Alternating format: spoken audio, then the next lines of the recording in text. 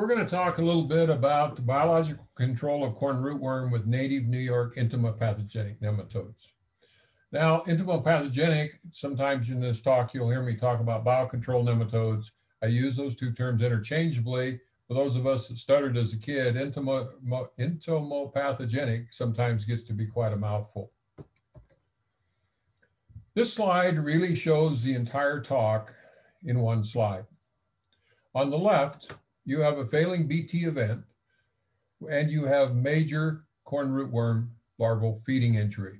This came out of my plots in 2020. On the right, you have the same exact BT event variety. The only difference is persistent New York entomopathogenic nematodes were applied in 2014, and they have persisted in the plot for the past 7 years, killing corn rootworm each and every year. So let's dive a little bit deeper into nematodes. Now, nematodes there's about estimated 1 million species worldwide. There are 28,000 that have been identified, 16,000 species that are parasitic. Now, they're all very specialized. So we have free living ones that live on organic matter. We have plant parasitic nematodes, which we deal with in agriculture all the time. And we have animal parasitic nematodes, which, you know, human health, animal health is involved, and entomopathogenic nematodes are among the animal parasitic. So to bring this in a little sharper focus, plant parasitic nematodes, if you are soybean growers, are dealing with soybean cyst nematode, a very specialized nematode that attacks soybeans and its close relatives. Our vegetable growers are dealing with root knot nematode, another specialized nematode that only attacks plants. We have some human vectored nematodes. In the tropics here, we have elephantiasis, which is a nematode that's transmitted by mosquitoes that plugs up your lymph system and causes this intense swelling. Heartworm on dogs in much of the United States, those of us that are dog lovers have to treat our dogs to prevent them getting heartworm, which is another nematode spread by mosquitoes. And we have nematodes that live in our GI tract and the GI tract of all warm-blooded animals, farm animals, dogs, including humans. So ascaris, hookworm, and pinworms. But what we're really talking about is the specialized nematode that attacks only insects, entomopathogenic nematodes or biocontrol nematodes. They're obligate parasites of insects. They're naturally occurring in the soil. They hunt out their host and kill it and reproduce within the cadaver. And the ones that are swimming about the soil profile are completely non-feeding. So EPNs or biocontrol nematodes have been isolated from every inhabited continent in virtually every type of soil habitat where we've made a concentrated effort to look for them. So that raises the question, why then are the native entomopathogenic nematodes not an effective natural biocontrol in agriculture? I mean, if they're found everywhere, how come they don't help us out? And the answer is there is a mismatch between the entomopathogenic nematode species that evolved in each location and the agricultural pests that move in when we convert the native habitat to agricultural fields. The species present is very important because species differ in their soil profile preferences and their hunting strategies. So here's an example of the 3 most common entomopathogenic nematodes. Sardinema carpicapsae is only happy in the top 2 or 3 inches of soil. It's an ambush sit and wait nematode, so it waits for the insect to come by. And in the Northeast, it is the most common of the nematodes if you go out and sample and look for them. It evolved in primarily white pine forest. Sardinema feltii is both an ambush and a cruiser. They both sit and wait and they hunt. We only find them in isolated pockets in the Northeast, but they actually operate in the top 8 inches of the soil profile. Heterodytes bacteophora is a cruising nematode. It's hunting for its prey. And we find this in isolated pockets in the Northeast, primarily in sandier soils because this is a larger nematode and needs the larger pore size to move about. Nematode species mixes enhances their effectiveness, and this has been some of our research. So if you are dealing with the heavier soils, clay loam to loam soils, we have found that you mix Carpocapsae and Feltii together, they're very complementary to each other. Carpocapsae rules the top 2 inches. Feltii fills in wherever Carpocapsae is not. If you're talking about the lighter soils, say the loam to the sandy loam soils, the mix that seems to work the best is Feltii and Heterodictes bacteophora. The other thing I want to address before we get into data is the difference between commercial strains and native persistent strains. Now, commercial strains are the ones you can buy on the internet. You can take the 3 species I just showed you, you can dial up on the internet, and you can find suppliers to sell you those species. Those are commercial strains. Commercial strains do not persist past 7 to 60 days, and that's being very generous, about 60 days in the field. It's usually 7 to 30 days. The reason is the genetic ability to persist has been lost through the tenuous rearing under artificial conditions. So since it does not persist, you are required to have accurate application timing to be effective against soil pests. So, and then it's highly variable in quality because oftentimes they have been stored too long and you don't get nematodes that are completely alive. So commercial strains of EPNs require multiple applications during a growing season for extended protection, and they require application every year. So that's your commercial strains. Those are the ones that are easily available no matter what species. You buy them on the internet, you know, they're commercial. Now, in contrast to the native persistent strains, which I've worked with, and the rest of the data is focused on these, they persist in the field after single application for multiple growing seasons.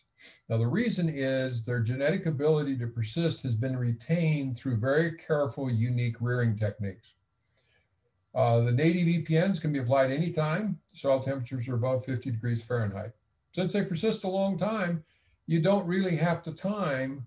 They will be there if you apply them before the pest. They will be there during the time the soil insect is there. Once established, they're always active and reproducing in the soil insects that are present. So in summary, a single application provides pest insect control for multiple growing seasons.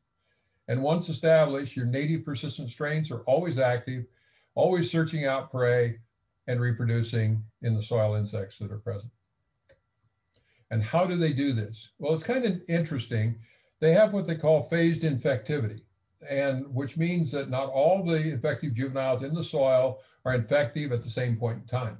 Some of them are in a suspended animation and they become infective at some point down the line. We know, we've discovered it's genetically based. If you are not careful, it's lost in continuous rearing, and it's completely absent in almost all the commercial strains that we've looked at. So how did we stumble onto this technology for rootworm biological control? Well, New York. Most people think New York is all city and asphalt and concrete. But in fact, we have population centers of Buffalo and New York City and a couple in the center here, and the rest is agricultural. New York is the 3rd largest producing dairy state, and there's lots of agriculture, lots of corn, lots of alfalfa. And New York is the home to a very serious insect. The entire North American infestation of alfalfa snout beetle is this area of New York and a little bit in Canada. Now, alfalfa snout beetle kills alfalfa out in a single year with its root feeding, and alfalfa is a critical component in the dairy industry. So very early on, we discovered in the research to try and control snout beetle that EPNs are very effective in protecting alfalfa and killing snout beetle. You can see the dead areas with snout beetle. So fast forward to 2020, we have more than 28,000 acres inoculated with BioControl nematodes against snout beetle. It's on more than 130 farms and it's expanding every year. Alfalfa stand life has increased back to 4 to 6 years rather than 1 to 2. In the fields that have been treated, snout beetle has disappeared, and we have helped Mary DeVere create a business to continually supply these nematodes to the farmers of New York. So in the process of this research, trying to answer farmers' questions about how often do we apply, we studied persistence across rotation. So here's an example. Here's the nematodes were applied in alfalfa in 2008. 2009 was alfalfa. It was rotated, the field was rotated to corn in 2010, and you can already see the increase in nematode population. Second year corn, where rootworm moves in, we got this huge increase of nematode population and then maintained for the next 2 years. This is indirect evidence against activity against corn rootworm. So based on this evidence, we then in 2014 initiated a special trial to look at EPNs and corn rootworm. And we did this by having 3 treatments: no EPNs, the mix of Cyanoderma carpocapsae and feltii, and the mix of feltii and heterobidites. In each of the corn blocks, we then planted 6 rows of conventional, being the non-rootworm variety, 3BB1 or Yield Guard, 3435 and Herculex, and Smart Stack. Now, before I show you some data, let's talk about damage ratings. So the Iowa 0 to 3 damage rating at somewhere between 1/2 node and 1 node damage, depending upon the year, is where the economic losses begin. If you have a dry year, it's less. A wet year, it's more. Okay, so we applied nematodes in 2014. 2016 was our first economic infestation. So let's look over here under the non-rootworm BT. The blue line is without nematodes, and you see that we have 1.9 nodes gone. Call it 2 nodes gone. You add nematodes to the conventional, and you have less than 2/10 of a node gone. Excellent control. If you look at the other way here, you see that our nematode by conventional mix gives equal control to all of our GMOs. So we applied nematodes 24 months before in 2014, and we have excellent control 2 years later. Okay, so that was 2016. Here's 2016. What has happened since 2016? So here we start with 2016. Here's without nematodes, 1.85 nodes consumed in our non-rootworm traded corn. With nematodes, it's 2/10. 2017, we had light pressure. So here's 4/10 of a node versus 1/10 of a node with nematodes. 2018 was an extremely wet year, so we didn't have any rootworm pressure. 2019 was a drier year. So here we have a 1/2 node without nematodes, a 1/4 node with nematodes, you know, so we got below economic. It's not as good a control as before. We had cages in the field for adult emergence, and it got very dry in the cages. And in the cages, we had 2 nodes that were damaged by rootworm without nematodes. And with EPNs, we had a reduction, but it was still economic. Nematodes require the film of water on soil particles to move about to find their prey. And so in very dry soils, this obviously was absent, so we saw a reduction of efficacy. In 2020, a more normal year, you see we're back up to 6/10 of a node. It's pretty moderate, light to moderate pressure. With nematodes, we're at 0.1. And in the drier conditions of our tent, we see similar results. So what about traded corn? So here's 3435. And the reason I picked this is this is an example of the rootworms over the years becoming a little resistant to this trait. So here's 2016, no advantage to having nematodes. Okay, the GMO, the trait was holding. 2017, we didn't have any pressure. 2018, without nematodes, we're talking about more than a 1/2 a node that's damaged, plus nematodes 0.1. 2019, here's a full node now that is damaged without nematodes. You add nematodes to it, you can see that you reduce the damage by 82%. In the same situation where in cages where it's extremely dry, here's 2 nodes that are damaged with nematodes. There's 1 node. This is still an economic loss, but this is an indication that dry soils may reduce efficacy. 2020, 1.1 node, 0.2 with nematodes, excellent control. Within the cages, excellent control. So what this is beginning to show us is that under very dry conditions, we may have some serious efficacy problems. Of course, the corn isn't doing too good either, but that's the first indication. And even with traded corn, you can see that failing traded corn in very dry conditions, we're seeing some suggestions about efficacy problems. So that raises a question: how are these really going to survive in a drought? Well, in a joint study at Penn State with John Tooker, this in 2020, he had extreme drought conditions. So if we look, the year of application was 2019. You see no difference because there was not very much pressure. 2020, he had extreme drought during the larval period, 3 inches in June and almost no rain in July.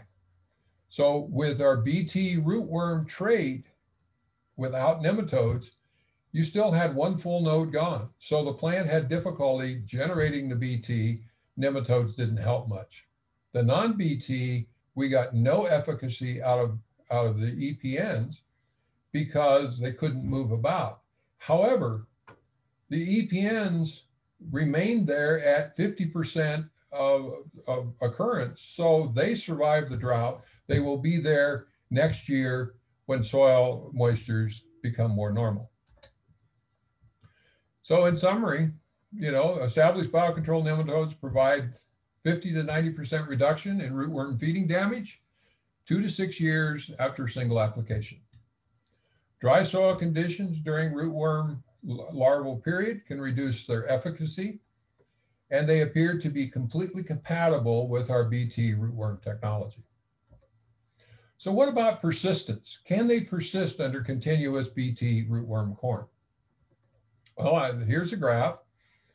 And what we have here are 2 graphs.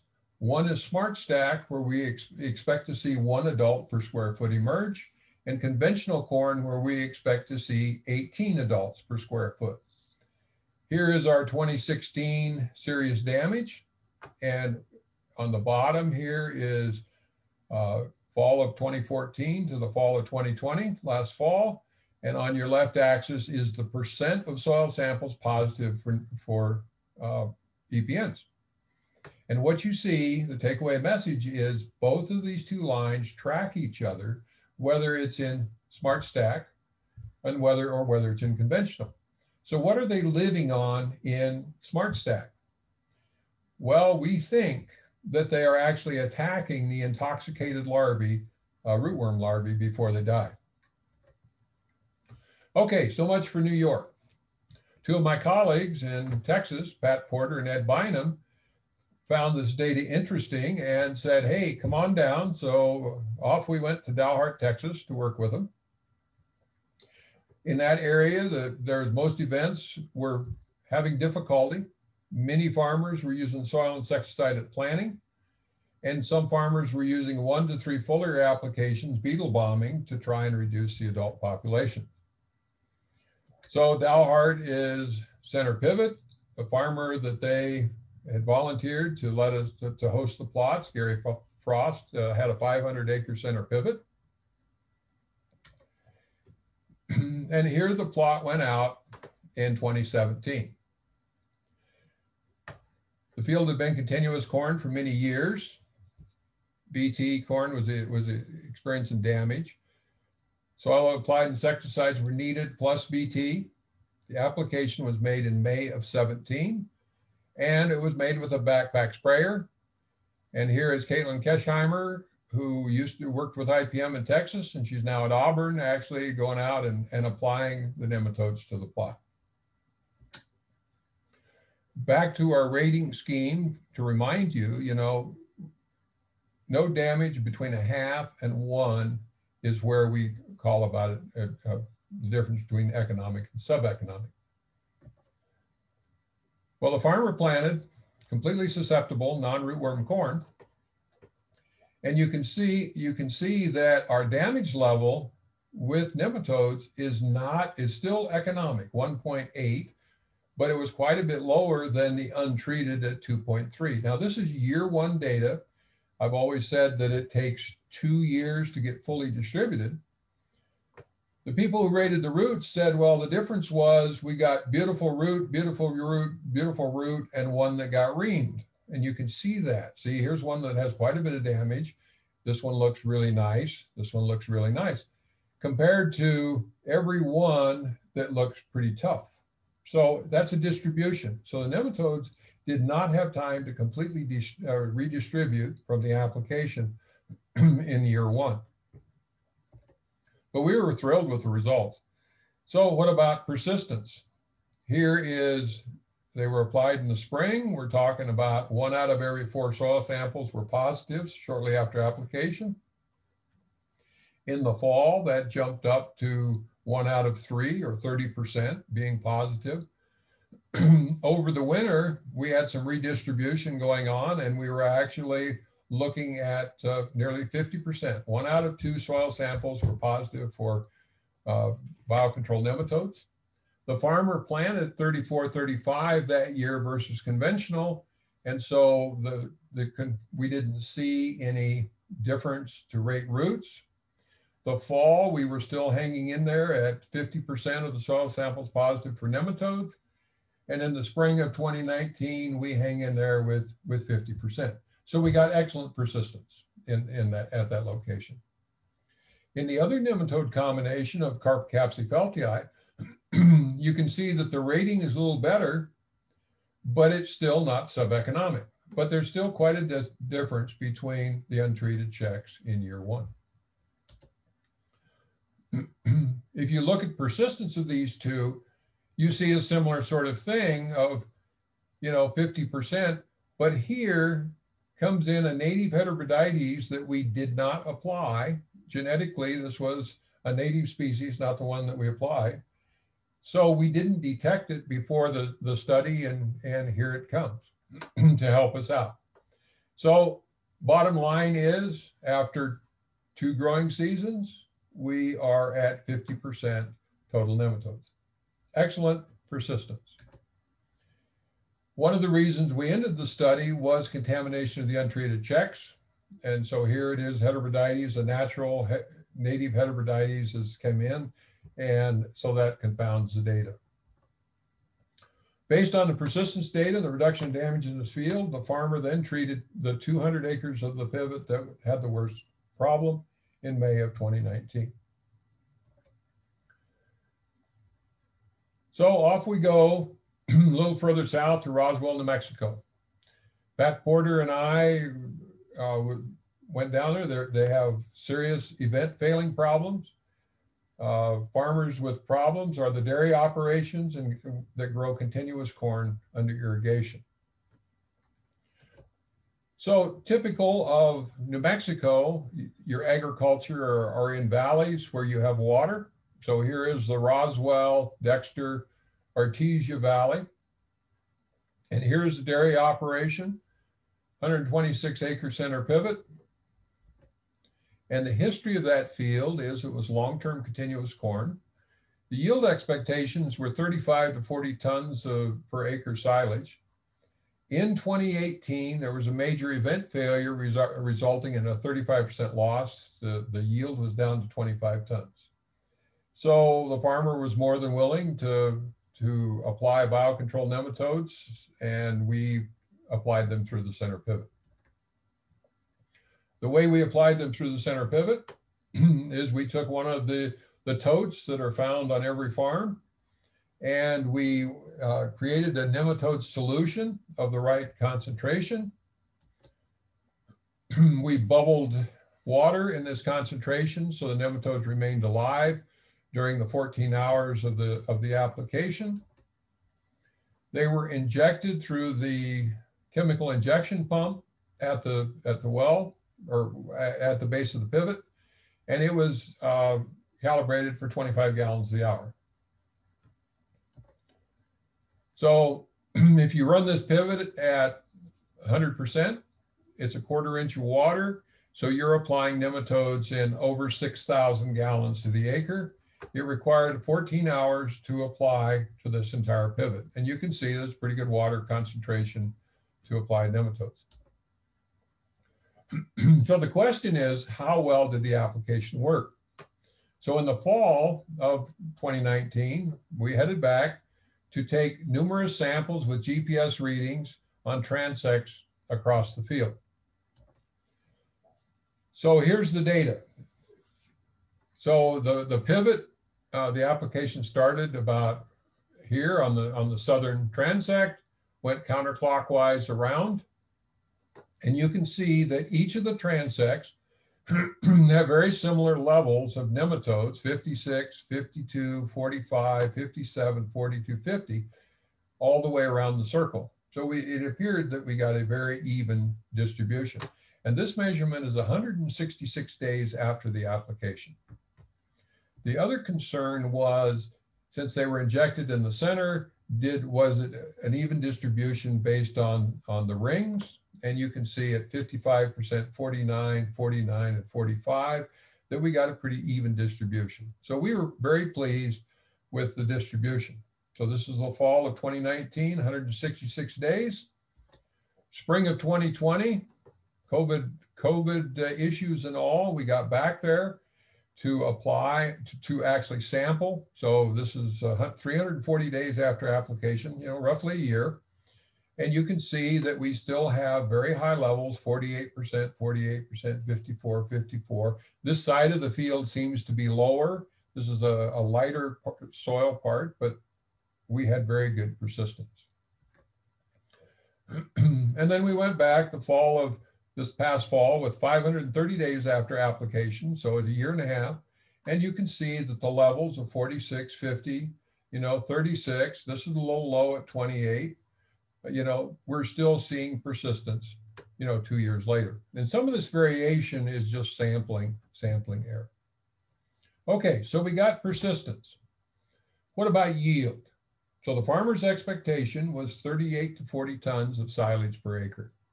In 2018, the failed BT rootworm, he got 25 tons. So that's a loss of 13 tons, value of $38 a ton, $500 an acre, or a loss on the pivot of $62,000. In 2019, the same failing variety was planted. Liquid insecticide, soil insecticide at planting was added, and we applied BioControl nematodes shortly after planting. Result, 38 tons to the acre. In 2020, same failing BT variety plus the nematodes that were applied in 2019, 1 year prior, yield 38 tons to the acre. So it appears that the BioControl nematodes counteracted the failed BT and actually brought the yield back up to the farmer's expectation. So this year we decided that, well, let's try it somewhere else. So off we went to Western Nebraska with Julie Peterson, and to see whether we get persistence and we can apply through a center pivot in Nebraska. So this is located on the Hahn Farm in Paxton, Nebraska. Here's the field at the spring sampling where we were looking for native nematodes. The BioControl nematodes were applied in June of 2020. The fall sampling indicates we had establishment in more than 50% of the soil cores. Excellent establishment. So we will get back and sample this in the spring of 21 and then look to see whether we get enough rootworm to actually look at efficacy. The real question, the first question is, will nematodes persist? Will these persistent EPNs persist in a wide variety of environments? So with my colleagues around in various states, we are actually looking at that. So You know, more than 20 years in New York. Well, they originated in New York. 2 years study in so far in Penn State, 1 year in North Carolina, 2 years in Alabama. And these are the age of the studies. 3 years in East Lansing, Michigan, Northeast Iowa. We started to study this year. 4 years in Columbia, Missouri. 1 year at Paxton, Dalhart, now 4 years, 2 years in Tucumcari on alfalfa, and 2 years in Roswell. So how else can we apply? They are very easy to apply with a commercial pesticide sprayer. You remove the screens and filters. You use a stream type nozzle, so you can shoot a solid stream down on the soil surface. You apply at least 50 gallons of the acre, so you get a wetting of the soil surface. You apply late in the day, and this method has been used on more than 30,000 acres in New York on alfalfa and corn. And here's one of my Western New York dairy farmers who is filling up his sprayer and to apply to 200 acres for corn rootworm control in New York. This happened. This is a picture from the spring of 2020. One of the other interesting ways to apply it is in liquid dairy manure. This is Mike Hunter. He's one of my extension specialists that I work with. He was on my case for years to try it in liquid dairy manure. I didn't think it would work. I thought actually it was a ploy to get me to stand behind the tanker and somebody was going to hit the switch and cover me with manure. But in fact, it works beautifully if you can get you dump them in the tank and your field application happens in less than 30 minutes. Apparently it's an oxygen deprivation system and they can survive in low oxygen for about 30 minutes. It takes you longer than 30 minutes and you start getting death. You get a beautiful UV block with all of the solids of the manure. You get lots of water. It can be applied any time of the day, and the farmers are going over the field anyway. It's no extra trip over the field. So where do biocontrol nematodes fit in U.S. corn production? Are they a standalone for conventional corn? Absolutely not. They must be used with other rootworm management tools because rootworms will develop resistance to nematodes as a single mortality factor, just like they have to everything else we've thrown at them. They are compatible with our GMO technology or rootworm technology. We think they will increase the durability of these events by killing the survivors and reducing resistance development. They may be a mitigation tool. We aren't sure. We need more research. But in some cases, about 30% reduction of adult emergence from the trait alone. What does it cost? This is a one-time cost, $50 an acre, plus shipping cost, plus application cost, depending upon how the farmer decides to apply it. So $50, multiple years persistence. So we're used to depreciating costs. So if you depreciate it over 5 years at $50 an acre, that's $10 a year. If you're raising silage, that's less than a half a ton of silage, about 1% yield loss. The problem with rootworm is that 5% yield losses are usually unnoticed. A 5% yield loss is $61 the acre. So if you're protecting 5% yield loss, you paid for the nematodes in 1 year. Similar about grain production. You know, it's about, for $10 a year, it's about 2.5 bushels per acre at $4, depending, of course, about your yield. But a 5% loss is about $40 the acre. So 1 to 2 years, you pay for the nematode cost, and this is a one-time cost. So where do I get them? Well, there's a company that I've helped come up to speed, Persistent BioControl, that has been selling these nematodes to interested farmers. Here is their webpage. I have been providing some nematodes to farmers early in the process. And don't write these down, they'll be on the final slide for your reference. So in summary, the established biocontrol nematodes provide 50 to 90% reduction and rootworm feeding damage 2 to 6 years after they're applied. Dry soil conditions can reduce efficacy. And BioControl nematodes are completely compatible with rootworm technology. Now, there's a couple of consultants in the Roswell area, Bart Getz and Justin Boswell, who have agreed to answer your questions if you have questions. And here is their contact information. They've watched these experiments, and if any of you know Bart and Justin, you know you're going to get the straight scoop. And in fact, if you catch them at the right time, you might even get them to admit that when they first heard about this technology, they thought the old boy from Cornell had been smoking something in the streets of New York City.